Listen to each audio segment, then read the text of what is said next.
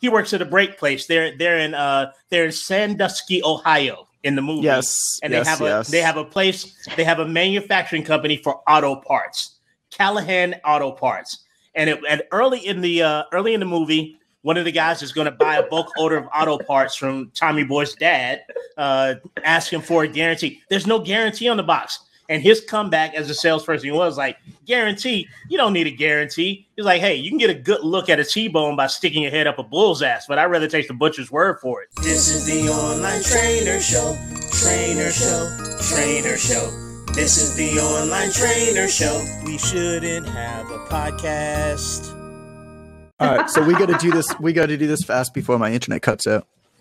Okay, I'm plugging in my earbuds. Yeah, we gotta really get a move on this, guys. My internet here in Mexico is probably going to be good for about 10 minutes max. So we got to get a move on. Ren, I want to tell the story that you already know. Oh gosh. I'll give my portion of the story. Yeah, I'll give my portion of the story, and then I'll let you jump in. Yeah, you're going to start with this. Like, this is before we start, I need people to know we have been waiting for days to hear what the hell happened with Ren. We don't know. We have no idea where this is going. So people, we're in suspense just as you are right now. It's not even a me story. Like I just happen to be I just happen to be there when the story happened. And I wasn't going to mention much about it, but. Alex thought it was hilarious. First of all, for those of you who don't know, Alex Cartmill, he's one of our coaches. He's sort of the head of OTA. Second only to Jonathan, and Amber's the head of OTA. But so we do the OTC, right? The online trainer coaching, and it's awesome. And we're coaching coaches all over the world, awesome coaches from all over the globe. And part of what we do with OTC is we give a seminar with the programming guru behind it. Guru is probably not a good word. Jonathan's gone again. Guru is probably not a great word to use in terms of coaching, but Joe Dowdell, he's very well known in circles. I think Jonathan mentioned one time before. Jonathan mentioned one time before he's trained the likes of Anne Hathaway, I think, Gerard Butler, if I'm not mistaken. Sort of a celeb trainer, and owned a tremendous gym in Manhattan for a long time in New York City. Jonathan met him earlier in his own career. So Joe Dowdell is the guy who does the programming for OTC. The other 5 coaches. For a second. Yeah. Saying not to tell the story without him. Since he got is that what he's saying? Mm-hmm. Okay, I'll fill for time. So I had pancakes today. I've always got another story. I'll tell you that right now. Like, I don't run out. I feel like I'm never gonna know what happened. You probably not. You'll probably learn the story when John comes back to Toronto in like May. We'll get the full disclosure on the story. But in any case, today for me was leg day. I hate leg day, as I think a lot of, I can't say a lot of guys. I think there's a certain subset of men who train themselves, who work out. And leg day is not really our favorite. Like if you came up exercising like through your teenage years as a boy, most teenage boys are not really that big on leg day. If they got to do it, like every day is chest day if you're a 16-year-old male, right?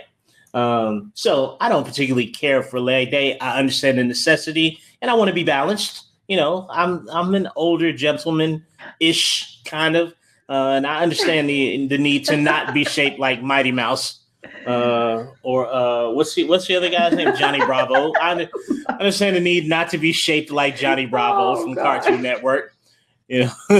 Like so.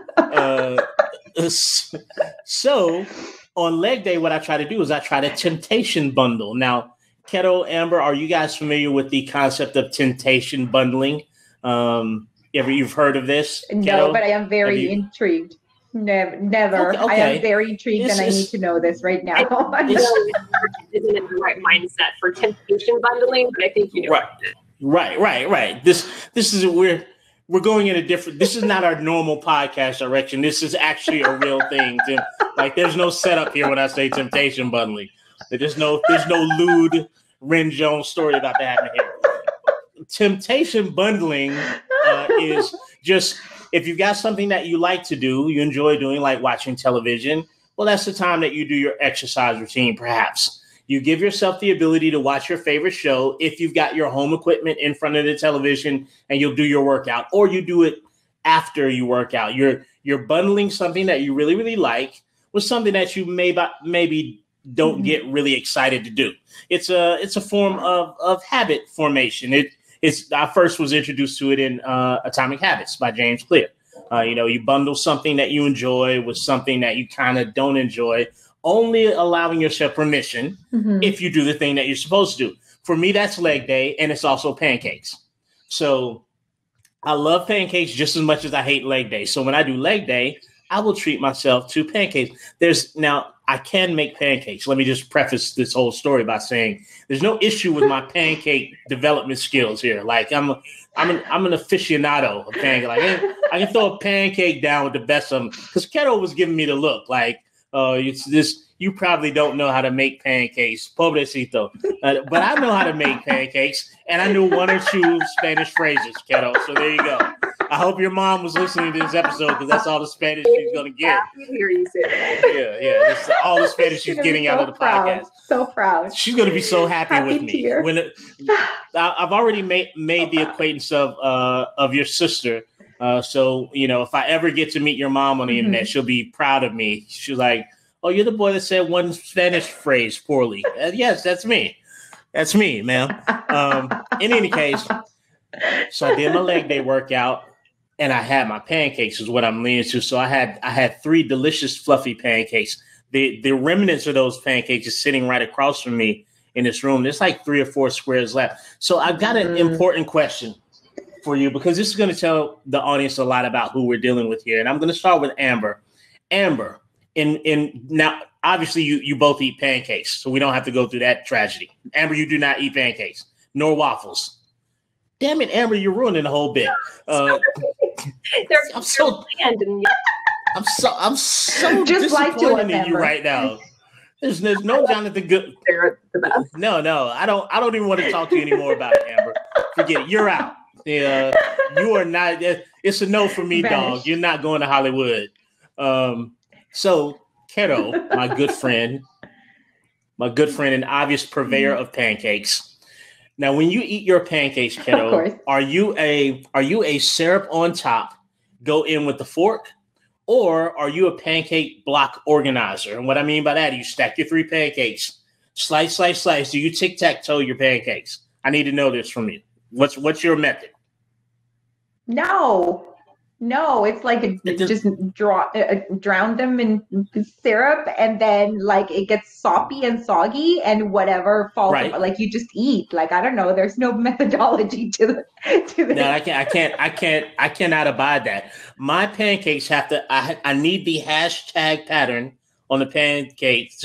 So you don't need a knife when you eat your pancakes. That's what I'm understanding. Like you only need a fork. You need a soppy pancake and a fork. Okay. You're just far too reckless for me, Keto. I think that I'll not engage with you for the rest of this podcast. Based on that answer, it's not like I didn't already have enough. It's not like I didn't have already enough reasons to disengage with you. But that's just one more, and I can't. You're past my limit now. Like you've risen. Your personality type has risen. I like my pancakes. I like my pancakes how I live my life, just reckless. Right. And that's the most authentic thing you said here on this podcast, Keto. I can see from your first of all from your attendance here and some of your commentary that totally aligns with your pancake methodology. It's totally in line with what we're talking about here. So I guess due to Jonathan's super sketch internet, I don't know if we'll be able to get to tell this story today without. We'll keep the show going, and if and when he decides to get his router together, we'll share the story. If he pops in, the great thing is that we're sort of talking about a topic today that all 3 of us have had experience with. And this came up in not John. We for this episode, and I'm questioning: did we ever need him for an episode? That's what I'm questioning. But I digress. So, Amber, we had a post in the group. Would you like, since posts in the group are sort of your thing, you're the facilitator of real time posting in our groups. Would you like to just sort of carry us into what the original poster in the group was mentioning? Is that fair? Yeah. So right. Connor, who is one of our LP students, was asking us to help delineate what's the difference between giving free information versus paid information. Like, how do you draw the line from being helpful and giving away great information to what you should kind of gatekeep and charge for? Right.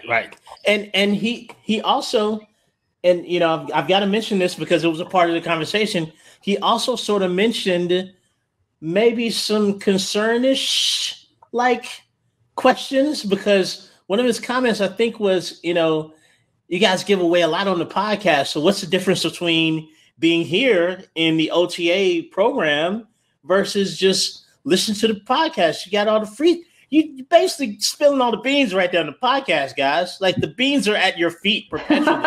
There's consistent bean spillage happening through the course of the podcast.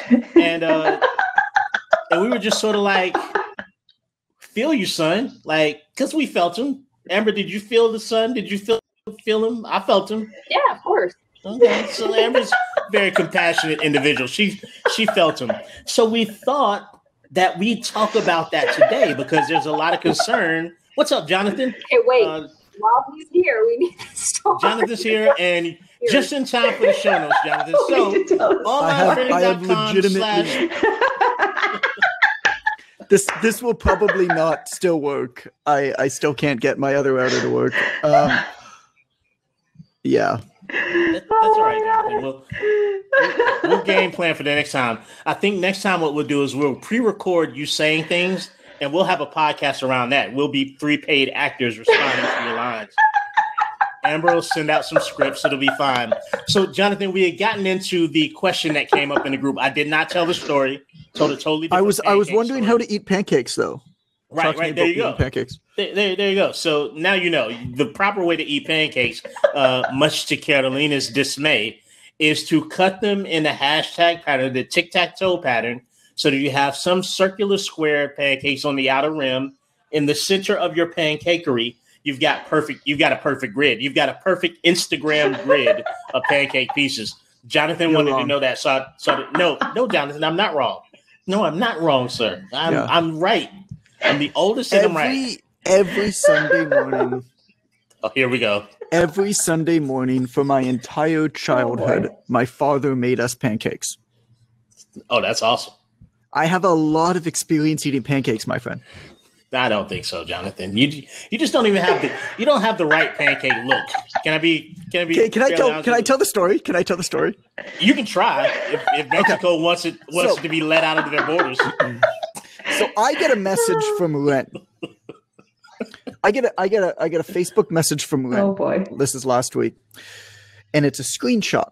And it's an OTC student. And the screenshot from the OTC student says, "Hey, it's wildly inappropriate to have your presenters have pornography open on their computer while they're presenting." Pornhub tab. Okay. What? So immediately now my response is So there were two background. There were 2 Pornhub tabs open on the. So this is the recording of the seminar that we do once a month in the OTC with Joe explaining his programming methodology. So he does a seminar. If you don't catch it, there's a recording of it, and in the recording, one of the OTC students said, "It's so inappropriate to have Pornhub tabs open on your presenter's recorded message." So immediately now, my response is, "Holy crap, that's inappropriate. How am I going to deal with this? I've never dealt with anything like this where anybody on my staff or that works for us or whatever has done this. I don't even know what to do. My second response is, that's goddamn funny. That's and real.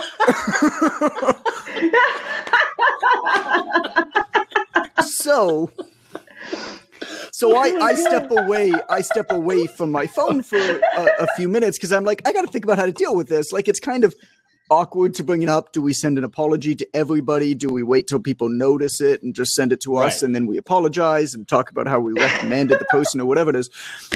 How am I going to tell Joe? You know, hey, Joe, like, you forgot to close the pornography on your computer when you were presenting about programming.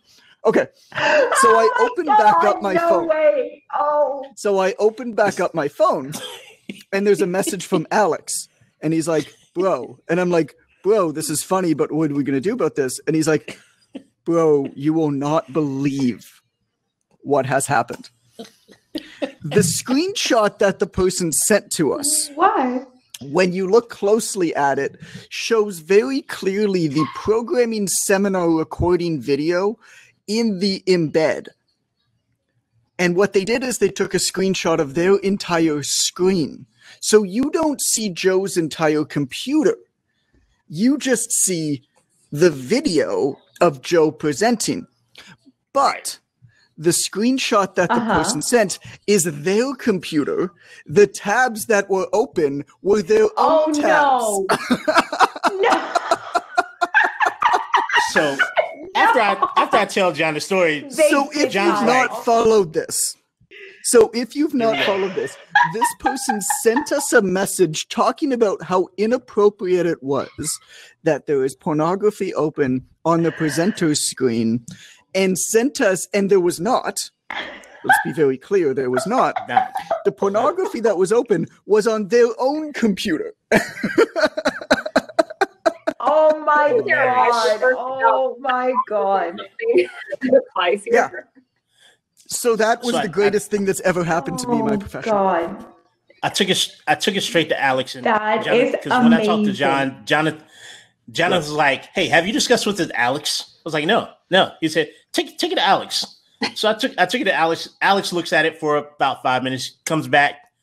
I think that's on their screen, and I'm like, "No way." And Alex is like, oh. Then Alex says this to me, "Oh my God, if this is on their screen, this is the funniest shit I've ever seen working at it." How did you answer? So, dear listener, the amount of joy that this brought to our company. That we are now sharing with you. So Alex said this to me, and I'm just, wait. So this is somebody complaining that there's porn open on their own computer while they're watching a video. Alex's response, correct. I'm still over the moon about it, honestly. It's been bringing me a lot of joy. And then I responded, this is going on the podcast. And he says, oh, it has to. Oh my gosh. It was just, you know what? Nothing as heartwarming as an accidental porn story. Really, like, my heart is just right. But it was, so talk about like this was a female, and she clearly didn't know, like, maybe she was like borrowing her husband's computer. Like, what is going on in that household right now? Is my question. I told Jonathan, somebody in that house is going to get a stern talking to tonight. I don't know who it is. I just know that it's happening because she's embarrassed her. So I said, Alex, I told her, sorry. Alex was like, well, you can't just leave it there. You've got to be clear to her that's not coming from our organization. So you've got to go back and tell her that it's on her computer. And I was like, well, thanks, Alex. Yeah. This will be an easy, joyful conversation. It's all you, bro. Yeah. Alex was like, nah, man, you can handle it. I said, thanks, dude. So feel free to tag me in conversations like that because it's hysterical, and I love uncomfortable conversations like that. Yeah, it was definitely uncomfortable. So here's how I put it. I delicately said, hey, blank, I went back and I watched that seminar just a minute ago. I got to tell you, I didn't see those Pornhub tabs anywhere on it. Perhaps you should go back and watch it again. And she went back and watched it again. Her reply was, that's odd. I don't see it this time. And then her second reply about 30 minutes after, and I think this is when the realization happened. Her second reply was, but I still see the magnesium tab, because there was a tab open about magnesium, and I still see the cohort 2 tab. Those look like the same tabs that were on the. No. Okay. Yeah. Okay. Well, that was researching. Well, so here's the funniest thing to me. So you sent me the screenshot from her, and yeah, the exact words were weird, but that's good. LOL. The magnesium and cohort 2 tabs are the same, and you're right, the others aren't there. So weird. Ah, well, problem solved. Right. And that's the point when I think somebody in the household got a stern talking to. Yeah, like magically it went away. Her intensity in the conversation dropped off tremendously after that realization. And it was a lot of LOLs after that. However, I just want to appreciate that this has happened. I just want to take even more moments of your time to appreciate just how funny everything about this situation is, because I'm sitting there and I'm like, how am I going to have this conversation with Joe? What do you do here? Like, as a business owner, like, what do you do? Like, this went out to, I mean, there was 125 people, because we have 125 clients that are like, gonna, like, do you send a message? Like, how do you word that apology? Right. Sorry, you caught Joe in a personal moment. Right.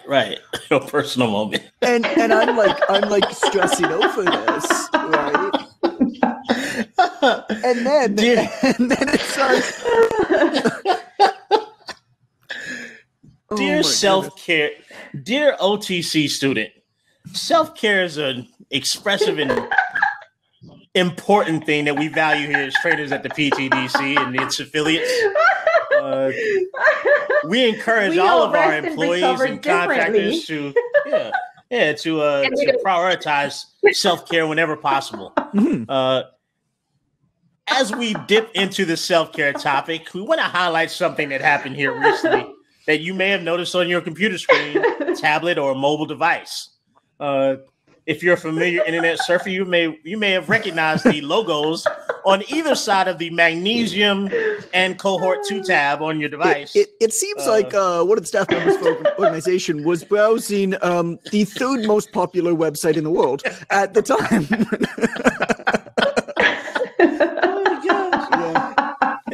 I was so conflicted because I didn't know if it was Alex, and that's why I went to Jonathan, because I didn't want to talk to Alex about it. So free stuff. We've got 6.5 minutes left in this podcast. Yeah, we got no time left. What are we talking about? Yeah, it's like 12 minutes. Oh yeah, because Connor brought it up. Did you talk about? We should keep going. Yeah, Amber talked about the comment already, so we know what the subject is. Okay, so free stuff. Hey, Jonathan Goodman here. This podcast is made possible thanks to people like you. Here's a quick word from our sponsors. Are you still trying to pick your online training software? If so, let me make this easy for you. Go with PT Distinction. It's truly the best, and I'm not just saying that because they're our sponsor. We actually use PT Distinction for our own online fitness business, online trainer coaching, and we're really happy with it. From onboarding to programming to client communication, PT Distinction has everything you need to run your online fitness business smoothly, and it's super simple to use. Now, normally they offer a free 30-day trial, but as a listener of the Online Trainer Show, you get a free 60-day trial, so you can make sure you love them before spending a dime. If you want to deliver first-class service to your clients while reclaiming your time, then visit onlinetrainer.com/PTD to sign up for your free 60-day trial today. If you're a fitness nutrition coach that's looking to master online coaching so that you can help more people, make more money, and have more freedom, then the Online Trainer Academy can help.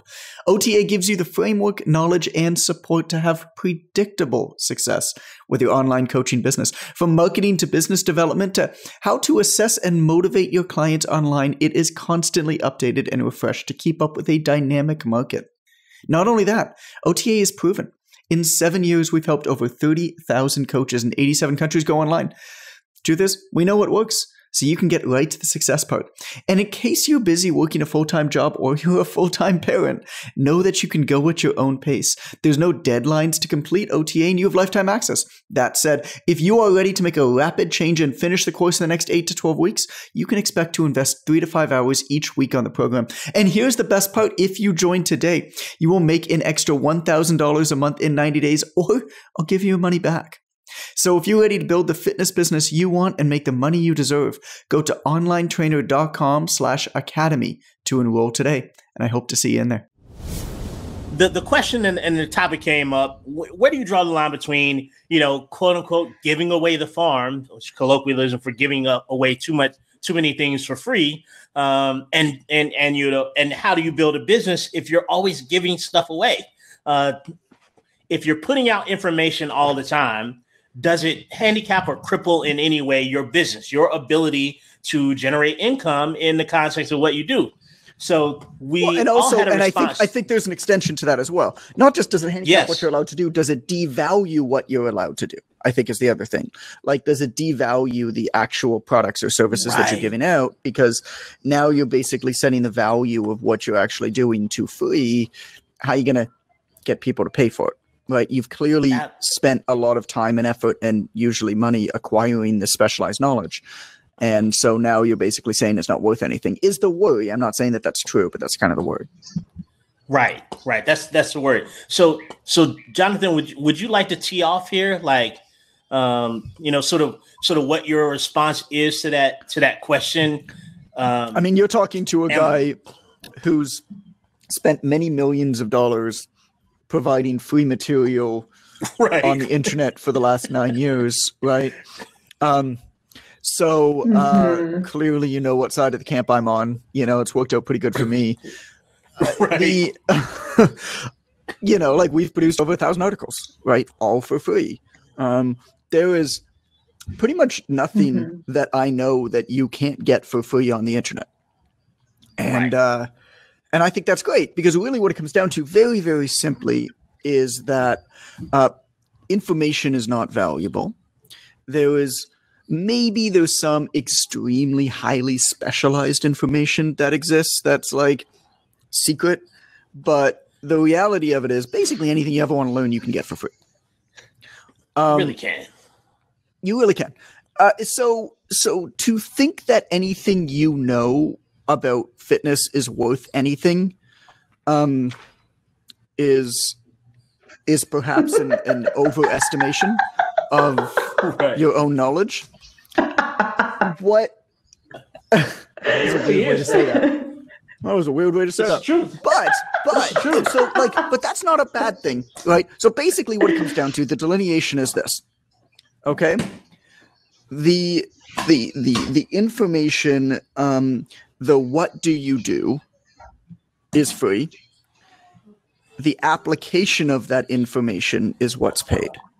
So what people are paying you for is how to apply it, is the wisdom and insight and thoughtfulness to figure out how to apply that information in coaching. The reason why coaches earn more than like books is because coaches' jobs are to figure out how to do that specifically for you, whereas books is just the information, right? There's some application, but it's not specific to you. So that's why coaching costs more than books.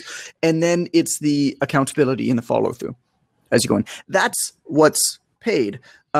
Give away everything for free that you know, because that's going to attract people. Understanding that people don't do anything with free information, like really ever. Most people don't do anything with paid information. True. Right. So I don't know, Amber. You'll say it more eloquently. And then they pay again, and then they pay again. Right. And then when you got like a really dumb, obscure, really graphic metaphor to sum this up, so maybe we'll just go with all that. I'll bring it up the rear, so to speak. Yeah, you'll bring it up the rear. Foreshadowing. Okay, Amber, go for it. Yeah, you got to do things now. Do something. Wait, I thought do something. Do something. Amber, do something. I don't know what I told Connor was the same thing, but what that might look like, right? Is the example I gave Connor was, you might teach someone that, your environment dictates your actions. And so if you're wanting to lose weight, for example, you want to create an environment that's conducive to that. So that's like the big picture view of what should be happening. But if you're going to teach them how to do it, you might be selling something where you're setting up your kitchen for fat loss success. So how to do that specifically is what you charge for. But the overlying theme of creating an environment that is conducive to your goals is the free information that you share. Right. Kiddo, what's your take here? Because you were one of the only ones that wasn't on the post. You came back to see the post later, but where are you with like free content? Like, do you feel? I feel that we should give it all away because, very much like Jonathan said, like there's nothing that we know that is like the secret to success or the secret that is going to make or break your fit. It's not true. Like, I'm totally fine with it. A lot of my knowledge is still very basic in a lot of business areas, for example. Totally fine with that. I still share what I know. And if it helps somebody, then that's the people that are going to be part of my group, right? They're going to resonate with what I have to say. Yeah, I agree wholeheartedly. I think, and I did a post about this, I think not more than 5 days ago. It was 3 to 5 days ago. But it was part of my Friday tea. I like to be a little bit of a jerk every Friday and just get things off my chest. Just it's total snark. It's totally being snarky is what it is. That's the whole purpose of just to get it out on Friday. Out of your way to give yourself a platform to do that. Right. On Friday, I just do it, and I think my last Friday tea was something like, yeah, you should definitely hire that coach that told you that they were too busy to answer questions for free. I'm sure they'll be a lot more helpful after you pay them. Like that was sort of my statement. You know what I mean? Exactly. Like because for most of us, it's our passion, and you should make money at your passion. There's nothing about it being your passion that says you have to, do it at no cost for life. But it's hard. It's genuinely hard for me to not answer someone's question. Like, I have a difficult time knowing somebody specifically came to me thinking this other human has some insight that can improve my existence on the planet. And me dishonoring that by saying, yeah, I really don't have time to answer questions for free, bro. Like, Google it, as Jonathan and I said on the podcast that aired today, just Google it. So, you're not going to put yourself in a marketing disadvantage by helping people at minimal or no cost. The reason that I've spent several $1,000s at this point with Jonathan Goodman, and I'm just here basically working off that debt. But the reason I've spent that money is because of all of the the reality of it is, though, the interest that you're charged on that debt is far more. Oh yeah, far away is what I'm doing here. Far away, like at this point, I will be a male nanny for Calvin's grandchildren. You're like that guy who comes and picks you up in a pickup truck driving Uber. Right. It is like it is costing you more to drive this truck than it is that I'm paying you to take me. I got picked up in an SUV driving Uber. It's like, bro, you are literally losing money driving this car right now. Like, what? How have you not done this math? So you are the Uber driver driving a pickup truck. I am. I'm in the negative here. Like literally every podcast we do, I go further into the red. Yeah. However, you're not going to do yourself a disservice by answering people's questions, right? Because I can probably pull out 2 good bullet points, maybe 3. Bullet point number 1: why it's helpful. What the metaphor? Where's the metaphor you gave? The T-bone steak. Yeah. So what I told I love the movie Tommy Boy. If you guys seen it, the late Brian Dennehy plays the father of the late. Gosh, they're all dead. The late Chris Farley in this movie Tommy Boy, and he works at a brake place. They're in Sandusky, Ohio, in the movie. Yes. And they have a place. They have a manufacturing company for auto parts, Callahan Auto Parts. And early in the movie, one of the guys is going to buy a bulk order of auto parts from Tommy Boy's dad, asking for a guarantee. There's no guarantee on the box. And his comeback as a salesperson was like, guarantee? You don't need a guarantee. He's like, hey, you can get a good look at a T-bone by sticking your head up a bull's ass, but I'd rather take the butcher's word for it. And that's what I gave to the young man in the post, right? Like, because his comment was, if I'm giving away things, people aren't going to hire me perhaps. And that was my reply to that comment. Like, people can cut their own steak, bro. Like, they can learn everything about steak. You can teach them everything there is to know about the beef and steak industry. And the only thing that that's probably going to do is make them want you as their butcher because you're so knowledgeable and you inform them. Like, people don't want to categorize all this information, even though it's on Google. Nobody wants to surf Google for all this information and categorize it and filter it down to the best way of processing the most important information to devise a process that they can utilize repeatedly. That's not me making the noise. I don't know who that is. It's not me though. Yeah, who is that? You know, people don't. It was Keto. This is the Taco Queen. Taco Queen. You're the taco queen. I felt a little disco young and there, sweet like she's 17. I can't believe Jonathan Goodman knows that reference. Pop culture disco reference. You never cease to amaze me, Jonathan. Why in the hell do you know that song? And I don't know. And I didn't know the NSYNC dance. Yeah, yes, that's so odd to me. In any case, I did the Backstreet Boy dance instead of the NSYNC dance. How embarrassing is that? You did, Jonathan. It was sad. It was sad, yeah. Especially for your age. Terrible. And somehow you know Dancing Queen by ABBA, and I just cannot reconcile that on this podcast today. I'll never understand how you know that song that came out 30 years before you were born. In any case, and you seem to like it too. Like, you enjoyed the melody of the song, like as if you either danced and or roller skated to it at some point. But I know it's all available there in Mexico if you want it. What was I saying? So, yes. This podcast has just gone off. This is easily. It never got on, Jonathan. Let me tell you, you missed half of it. It never got on the radio. Ren the Butcher Jones. We got Ren the Butcher Jones right here. It's basically it's a mess. Basically, we just spent, give or take, 45 minutes talking about pancakes, a whole bunch of other stuff when I wasn't on it trying to fix my internet. Pretty much. What happens when a colleague does a presentation with pornography open on their computer and how awkward that is. To ABBA, to a bunch of other stuff. I don't even remember what it was. It was so long ago. All to say one thing that could have been said in one line, which is pretty much, yes, you should give away your information for free. Right. This whole debacle of a show boils down to, we think you should give some information away. And it's 1 o'clock, so we can go. So Ren, do the show notes. Let's get out of here. Yeah. We did our job. Great. I don't think I've ever been less pleased to be associated with any production of anything in my life. And this is on audio, so people are going to hear this more than once. Can we scrub this one? Don't we have an interview that we can put in place of this episode 61? Let's just scrub this one. It's been a damn mess. I don't know another way to express it. Also, you're welcome, Romania. I guess whatever. Romanians got something out of it. Yeah, that's what they come here for.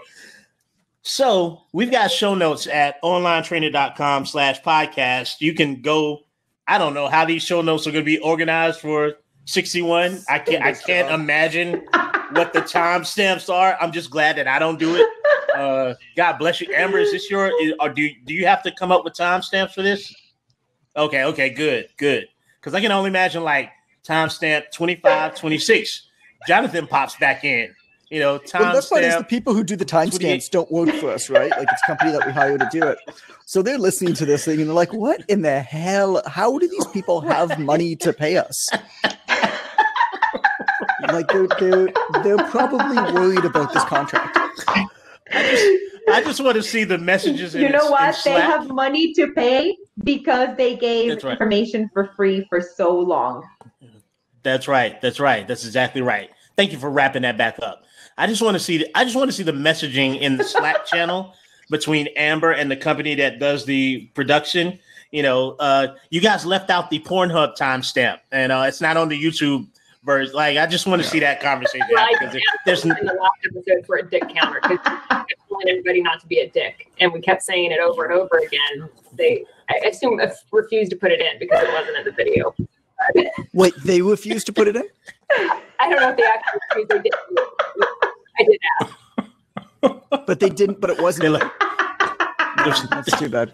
And now the head of the PTDC is concerned that there was no dick counter on that episode. I on a listened to that YouTube episode. video. Yeah, I listened to that episode this morning when I was running intervals, and it was legitimately really funny. Like, that entire episode was legitimately like I listen to a lot of comedy. And I mean, episode. what we do sometimes, I'm like, yeah, this is funny for us, but like objectively not that funny.